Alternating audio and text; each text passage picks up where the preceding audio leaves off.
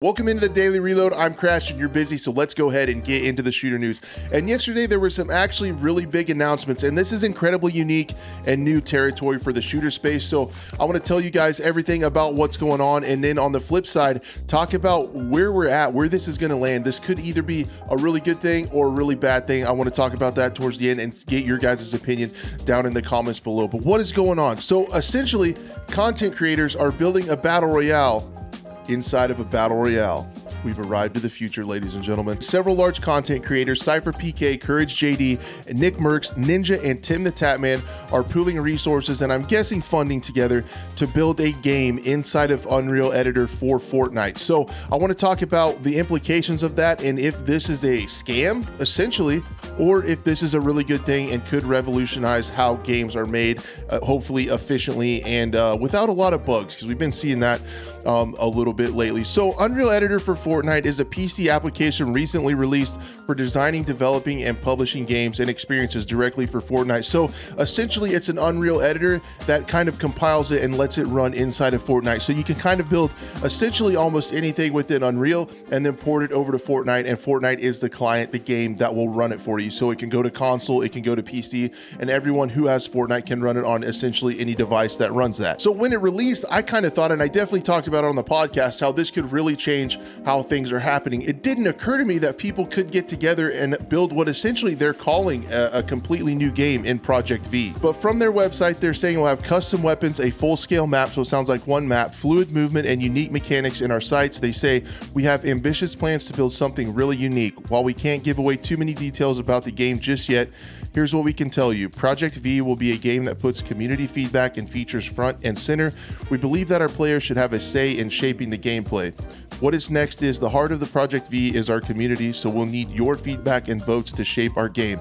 To make sure your voice is heard and stay up to date on development, follow us on Twitter and subscribe to our newsletter. But they also are taking on some other people to help them out and essentially putting out a job search for more people to come online.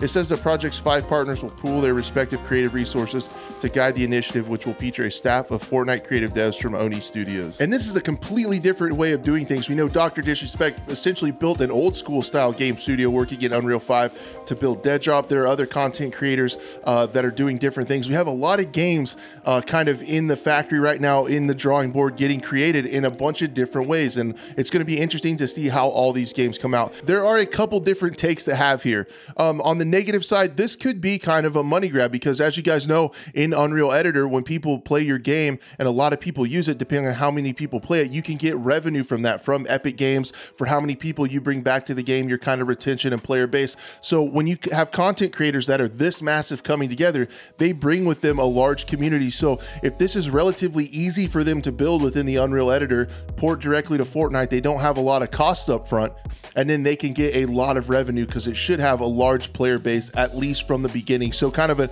ROI juice worth the squeeze thing, not a lot of work for potentially a fair amount of revenue. That is one way of looking at it. That's kind of the negative way to look at it.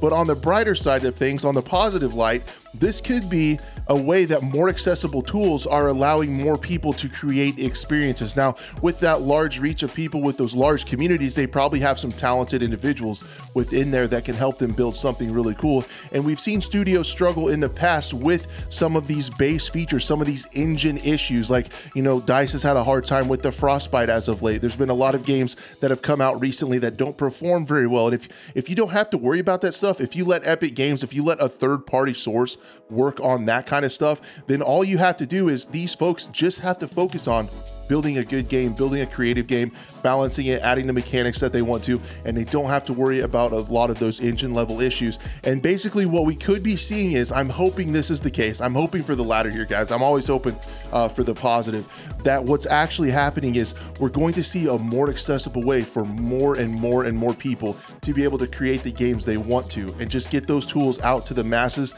And that's when we could see it. When everyone has the opportunity, the cream is going to rise to the top. The most creative individuals individuals are going to get in there, and that's when we're going to start to truly see innovation in the shooter space. That's my inspirational take. That's what I really hope is going to happen here. So I think this could be a challenge for the guys, because you're building a battle royale inside of one of the largest successful battle royales of all time, right? You're trying to do something new and unique inside of Fortnite, which is one of the biggest games that has done battle royale ever. So that's going to be interesting. And if you look at the screenshot that they put out, if you look at the teaser image with all the avatars of the creators on there, the graphics and stuff do look like Fortnite. It looks really kind of the same in that area. So I don't know how hard it will be for them to get out from under the Fortnite umbrella. Guys, that's all I had for you today. Thank you so much for watching. I hope you're having an awesome weekend, and I can't wait to talk to you tomorrow.